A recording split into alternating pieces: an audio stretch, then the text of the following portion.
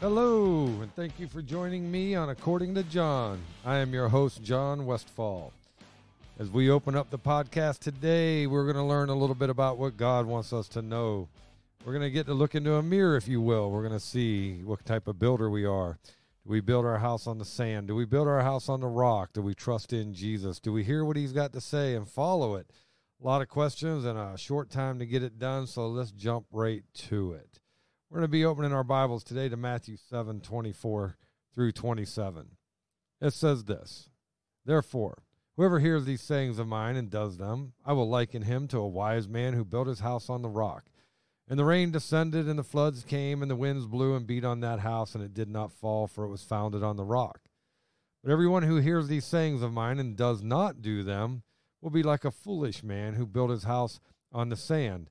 And the rain descended, the floods came, and the winds blew and beat on that house, and it fell. And great was its fall."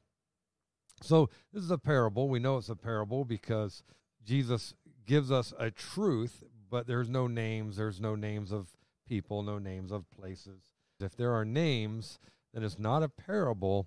It's an actual event that has happened. And so here we're getting wisdom from God and from Jesus very specifically. Parable of the wise and the foolish builders. And Jesus is just giving us this to illustrate the difference between those who hear and act upon what they've learned from Jesus and those who hear but do not act upon what they have learned. And so in context, Jesus has just finished teaching many things to the crowds. And then he says, hey, why do you call me Lord, Lord, and yet you don't do what I've told you to do? That we find that in Luke 6:46. But then Jesus also says, not everyone who says to me, Lord, Lord, will enter the kingdom of heaven, but only those who does the will of my Father in heaven. Jesus then tells this parable and the wise and foolish builders. Now, according to Jesus, the man who hears his words, listens to them. So many people today, they hear what you're saying, but they don't listen. And so they really don't understand what's going on or what's expected of them. And so Jesus simply says, hey, for the one who hears his words and acts upon them is like a man who literally dug deep into the ground, lays the foundation on rock, on that which will not get washed away when he's building a house. And same way with today, nobody would dare build a beautiful house without building and digging the foundation and pouring the footers and then building the house on it. And they find solid ground to build it on. So now a great storm comes with rain, floods, strong winds. This house literally is built out on a ground. It's not built on the beach, if you will, but it's built on the rock. It's solid. It's not going anywhere when the winds blow and the rains come, and it doesn't wash the underneath. If you've ever stood on the beach and felt the sand underneath your feet when a wave comes, and then it's almost like the sand just kind of, the wave takes the sand right out from underneath your feet, and you feel yourself go down a little bit. That's literally what he's talking about here when the waves and the rain come, because certain times of the year, the rains would come. Prior to that, it would be a solid area. There wouldn't be no rain, no mud, nothing, because the rains were seasonal. So they would build their house in that area, and then when the seasonal rains came, I don't know, maybe the people thought they were going to get away with it. Maybe they thought, hey, I know the rains come this time of the year, but it's not going to get us. We're gonna build it right here, and the rains will miss us.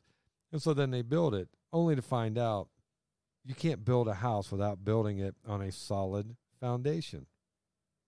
And so then Jesus says to the one who hears his words and does not act upon them, he is like the man who builds his house without a foundation, and the wind and the rain came and destroyed it because there was nothing there for it to stand on. Well, Jesus is teaching his audience that those who hear and act on his teachings to obey God are wise. However, those who hear and continue to disobey, they are the foolish people. His explanation for why is stated prior to this parable that we have to go back and look. And he says in Matthew 7, 21 through 23. Not everyone who says to me, Lord, Lord, shall enter the kingdom of heaven, but he who does the will of my Father in heaven. Many will say to me in that day, Lord, Lord, have we not prophesied in your name, cast out demons in your name, and done many wonders in your name? And then I will declare to them, I never knew you. Depart from me, you who practice lawlessness. This fact is true because we show what we truly believe by what we do. Listen, our actions will always reveal the truth. There is no hiding it. We can't get away from it. For a short time, maybe for a little while, we can live a certain way and act and talk a certain way, and that'll fool some of the people. We'll get somewhere with that. But the reality is our actions are the manifestation of what's really happening inside of us, which means that our actions reveal what is true about us, what we believe, who we serve, who we love, and it's only a matter of time before people will see that. It's only a matter of time before the real you will come out. If we say that we believe in something, our actions can contradict us to reveal what we truly believe. If we say we love someone more than ourselves, guess what? Our actions will reveal that we love someone more than ourselves. It'll reveal the truth of it. What we do shows who we really serve, who we love the most, and what we really think. If we ever need proof of what is true about ourselves, all we can do is look at our actions. Others will look at our actions. Now, someone is always going to know the truth about you. If you say you love Jesus, but you never go to church, the question remains, do you love Jesus? You say you love Jesus, but you live more for yourself and more to do what you want to do, and you don't follow what God says. Do you really love Jesus? There are some things that happen that will truly expose us and tell others what we believe. And then, of course, we can always deny that, and we can lie to ourselves, but it doesn't stop the truth, because the reality is truth is not dependent upon us. Truth is truth, regardless of what we believe.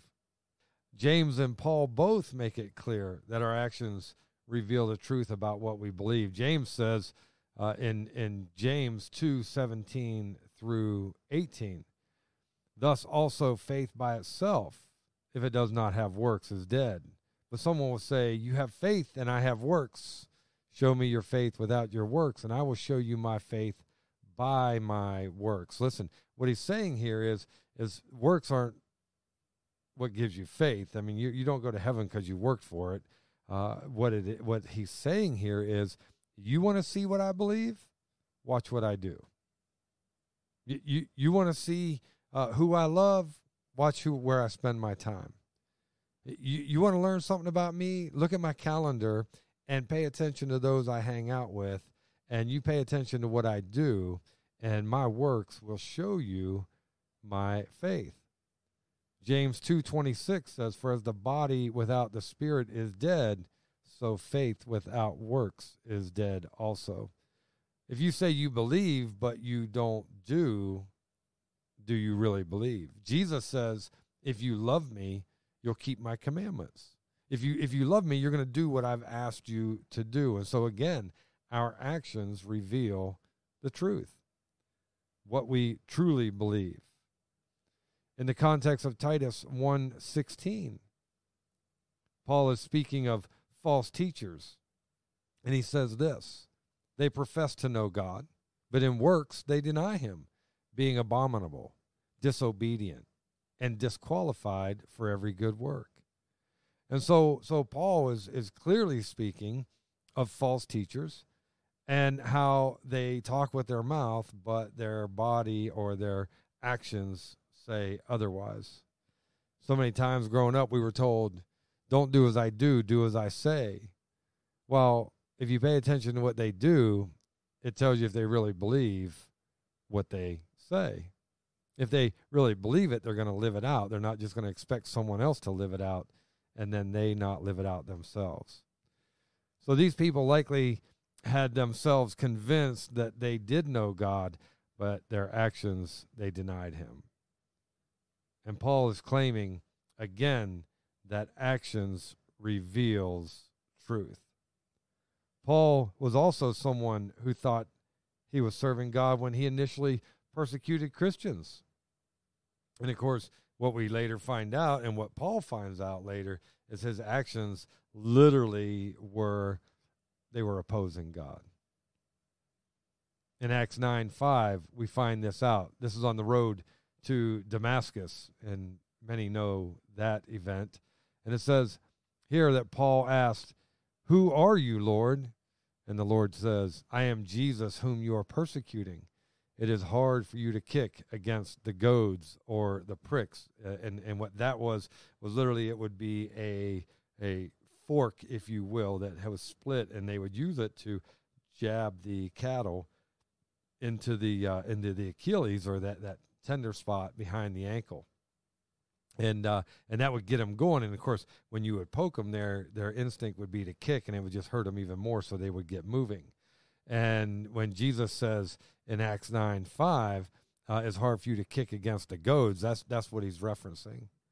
And then Jesus explains in John 16:2, they will put you out of the synagogues. Yes, the time is coming that whoever kills you will think that he offers God service. And so he's again explaining in John 16:2 that, listen, just because you think you're doing God's work, you are not doing God's work.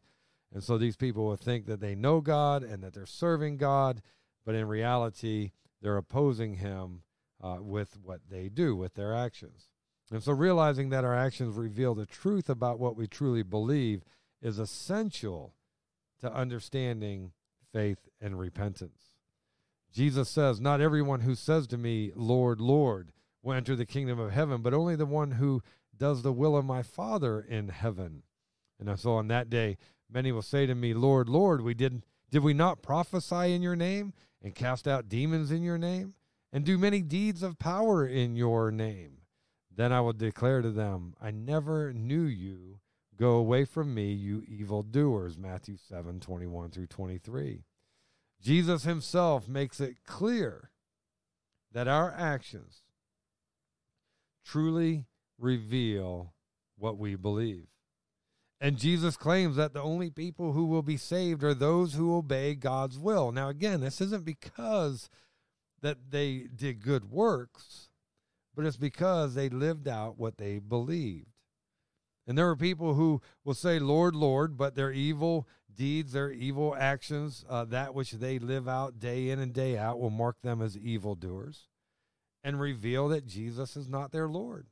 You can't say Jesus is my Lord and Savior and then go live the life that you want to live. That the Bible is very clear that you cannot. Listen, the Bible says fornication is a sin. Do not do it. But yet we have people who, they are living together, they are sexually active together, they are fulfilling the lust of the flesh outside of marriage, and that completely goes against what God says to do. That alone says your actions are contradicting you saying, "I love Jesus," because Jesus again says in John 14:6, "If you love me, you'll keep my commandments." And so people will lie. And then they'll say, "Well, I didn't have a choice. I had to lie." Well, they didn't have to lie. They had a choice. And the reason most people lie is to protect themselves. And now they'll say that they're doing it to protect others. But the reality is they're protecting themselves. And so we see evil actions mark them as evildoers and reveal that Jesus is not their Lord. Many may think they believe in Jesus Christ, but again, their actions reveal that they do not believe in him, nor do they know him. And so our actions will reveal the truth of who we really serve. According to Jesus, no slave can serve two masters. This is in Luke 16:13, and in Matthew 6:24, it says, No slave can serve two masters, for a slave will either hate the one and love the other, or be devoted to the one and despise the other. You cannot serve God and mammon, or God and money, God and wealth. That's what it's talking about.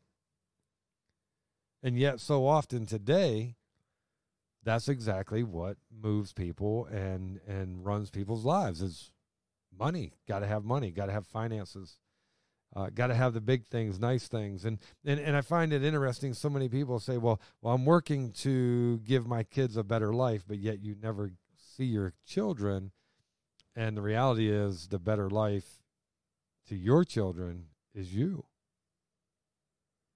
So here Jesus speaks specifically of God and wealth, but because the foundation of all sin is selfishness, we are really either serving God or ourselves. Jesus explains that no one, when tempted, should say, I am being tempted by God, for God cannot be tempted by evil, and he himself tempts no one, but one is tempted by one's own desires, being lured and enticed by it. Then, when that desire has conceived, it gives birth to sin, and that sin, when it is fully grown, gives birth to death. We read that in James chapter 1, verses 13 through 15. It is serving ourselves and being tempted by one's own desire that causes us to fulfill the lust of the flesh, to give in to that which we should not, to do that which we should not do, and ultimately disobey God. And of course, Paul explains in Romans 6:15 through 18 that we are either slaves to sin or we're slaves to righteousness. He says here in 6:15 through 18, what then? Shall we sin because we are not under the law but under grace? Certainly not. I mean, listen, Paul gets pretty emphatic about this. He's like, certainly not. We shall not sin because we're not under the law and that we're under grace, and under the law says don't do it, you'll be punished. Grace says you're forgiven. So does that give us a license to sin? Absolutely not. Paul gets a little excited here. And then in verse 16, do you not know that to whom you present yourselves slaves to obey, you are that one's slaves whom you obey, whether of sin leading to death or of obedience leading to righteousness? And then he goes on, but God be thanked that though you were slaves of sin, yet you obeyed from the heart that form of doctrine to which you were delivered. And having been set free from sin, you became slaves of righteousness. And so literally what he's saying in 17, but God be thanked that we heard the word, that Jesus Christ saves. We surrendered to that word, and that we are delivered, and we've been set free from sin, and we became slaves to that which God would have us to do, and that is righteousness, or to live righteously. Paul also compares sin to righteousness, explaining that we are slaves of the one whom you obey. Romans 2:8, but to those who are self-seeking and do not obey the truth, but obey unrighteousness, indignation and wrath, tribulation and anguish on every soul of man who does evil. As we look at this, then he goes on in verse 10, but glory, honor, and peace to everyone who works what is good. So we see here, we are obeying either ourselves, in other words, we are our own God, and so therefore we obey us and we fulfill the lust of the flesh, or we obey God. For those who are self-seeking and who obey not the truth but wickedness, that means you obey yourself, not God. There will be wrath and fury. That's Romans 2:8. John also makes it clear that the separation between the righteous and unrighteous is by what they do. Our actions reveal the truth about who we serve. I love how 1 John 3:7 through 10 puts it. Little children, Let no one deceive you. He who practices righteousness is righteous, just as he is righteous, he being God. He who sins is of the devil, for the devil has sinned from the beginning. For this purpose the Son of God was manifested, that he might destroy the works of the devil. He goes on in verse 9, whoever has been born of God does not sin, for his seed remains in him, and he cannot sin, because he has been born of God. In this, the children of God and the children of the devil are manifest. Whoever does not practice righteousness is not of God, nor is he who does not love his brother. And so we go back to verse 9, whoever has been born of God does not sin. Literally, it would read, whoever has been born of God does not sin on a continuous basis. And so it's not that you don't sin, because the reality is you could sin. You could make a decision to do what you want to do and not serve God and throw God to the side. But here he says, whoever has been born of God does not sin on a regular basis or make it a practice to sin regularly. Jesus Christ modeled obeying God over ourselves, as Paul explains in Philippians 2:8. And being found in appearance as a man, he humbled himself and became obedient to the point of death, even the death on the cross. So as we look at Jesus and how Jesus modeled it, and I know so many people say, well, Jesus was God. It was easy for him. He couldn't sin, or he didn't want to sin. I'm not God. I'm human, blah, blah, blah, blah. I mean, it's real easy to go on and say that. But the reality is, he, Jesus, humbled himself and became obedient. You know, guys, that's what we need to do. If we're going to build our house on the rock, if we're going to be one of the two builders, either to build our house as a wise man does or build our house as a foolish man does, this is going to be the beginning right here. That as a man, whether man, woman, or child, as a human being, that we humble ourselves and that we become obedient to Christ, to God the Father, even to the point of death. And then if you say, I love Jesus, it's going to show in the stand that you take. People are going to look and go, yeah, he definitely loves God. He definitely loves Jesus. When Jesus was about to be crucified, he is recorded as saying to the Father in Matthew 26:39, not what I want, but what you want. Jesus' actions revealed the truth about who he served. He served God the Father. All throughout scriptures we find where Jesus says, I'm here for my Father. I listen to my Father. I do what my Father says. I'm honoring my Father. All throughout Scripture. Because he lived it out, and so therefore what he said was truth. However, Paul has explained in Philippians 2:6-7, he says, though he was in the form of God, he did not regard equality with God as something to be exploited, but emptied himself, taking the form of a slave, being born in human likeness. Jesus sacrificed everything because he loved the Father.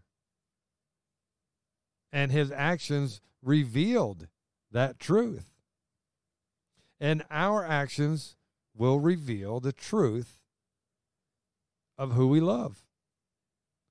John explains it in 1 John 5:3-4. For the love of God is this, that we obey his commandments. And his commandments are not burdensome, for whatever is born of God conquers the world. The reality is, if we are obedient to God, we're obedient to what the Father wants, and we're born again, according to John chapter 3, whatever is born of God conquers the world. We win.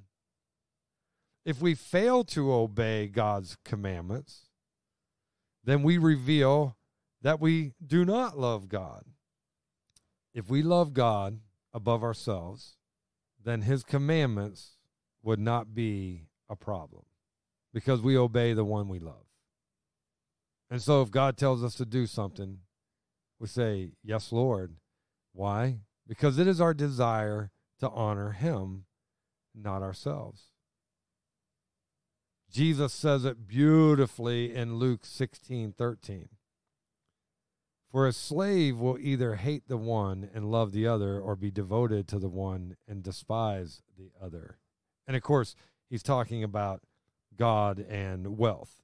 Listen, he will either love God so much that wealth is just a thing, or he will love wealth so much that God will get in the way. The two greatest commandments are to love God above all and to love our neighbor as ourselves. And if we ever get that out of perspective, our life will show it. We'll be unkind and we'll be disobedient. So this is a commandment to change the hierarchy of our love, replacing loving ourselves first for loving God first, with ourselves and others as a tie for second. I mean, you have to love yourself to love others. You have to think of yourselves so that we can share that with others. But we can't put ourselves above God. James 1:13 through 15. If we sin, it reveals that we love ourselves more than God, since sin is a self-seeking act. It's all about us. If our sin is something that could hurt someone else, being adultery, murder, stealing, lying, then it also means that we love ourselves more than that person. Otherwise, if you love that person more than yourself, or even equal, then you would not sin against that person, or you would not be able to commit the sin because you would be loving them more than yourself. When God first gave his commandments in the Old Testament, it is explained this way. You shall not act as we are acting here today, all of us according to our own desires. That's Deuteronomy 12:8. You shall not at all do as we are doing here today, every man doing whatever is right in his own eyes. Boy, we've got that backwards today. People say, it's my life, I can do what I want. Well, it's your life, but there's sure enough a price for doing whatever you want. Also in Deuteronomy 19:9, it is written, and if you keep all these commandments and do them, which I command you today, to love the Lord your God and to walk always in his ways. I find it very interesting that, man, listen, if you keep God's commands, you do what God asked you to do, and you live it out. You don't just talk it, but you live it. God says that he will bless you. And listen, this isn't prosperity teaching. It is simply that God will bless you, however that looks. And that's not to say God's going to bless you with finances. That's not to say God's going to bless you with big homes, fancy cars, or the best job in the world. But what it does say is that God will take care of you in a great way. Loving God first is what causes us to obey him. When we disobey him, that's loving ourselves first. Sin, which is disobedience to God, many times I've heard it missing the mark of God, but sin literally is doing what you want rather than what God says. It's disobedience. Sin is self-seeking, Romans 2:8, James 1:13 through 15 also tells us that sin is self-seeking. 13 says, let no one say when he is tempted, I am tempted by God, for God cannot be tempted by evil, nor does he himself tempt anyone. But each one is tempted when he is drawn away by his own desires and enticed. Listen, we are tempted when we see something that we want. And of course, Satan's going to use it to draw us toward him, but either way, we are tempted. We are drawn in, and we become disobedient to God. Listen, let's be honest. Sin is fantastic for a season. There's a lot of fun in sin. But then there's just that day when it comes, and it costs us far more than we ever anticipated. It takes us down a road that we plan on or didn't calculate on. Or maybe we thought, oh, we're smarter than Joe next door and we can get away with it. And I just want you to know you can't get away with it when it comes to God. So when Jesus speaks of salvation, which is what we have to have in order to serve God first, that literally means when he speaks of salvation is clearly meaning that we deny ourselves, praise the Father by loving Jesus, loving the Father, and keeping his commandments. Matthew 10:38 says, "And he who does not take his cross and follow after me is not worthy of me." Then Jesus told his disciples in Matthew 16:24, "If anyone desires to come after me, let him deny himself and take up his cross and follow me." Deny ourselves and follow Jesus. For some reason, that gets very difficult at times. And the only reason it gets difficult at times is because we look in the mirror too long and think we deserve too much. And Jesus clearly, bluntly says, if anyone desires to come after me, let him deny himself and take up his cross and follow me. Whether we deny ourselves or not reveals our love for Jesus, or at least if Jesus is first in our life. The idea of denying ourselves means that we are placing the love of ourselves below our love for Jesus. John explains in 1 John 2:3-6, "Now by this we know that we know him if we keep his commandments. He who says, 'I know him,' and does not keep his commandments is a liar, and the truth is not in him. But whoever keeps his word, God's word, truly the love of God is perfected in him. By this we know that we are in him.